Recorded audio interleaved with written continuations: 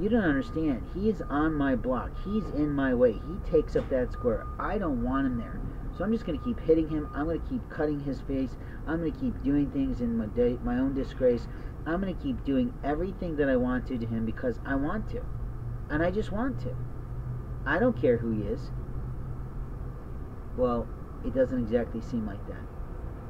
What it seems like is that you don't want to take the responsibility of your life and what could happen to you the minute that the people who've been watching over him decide to take you to jail.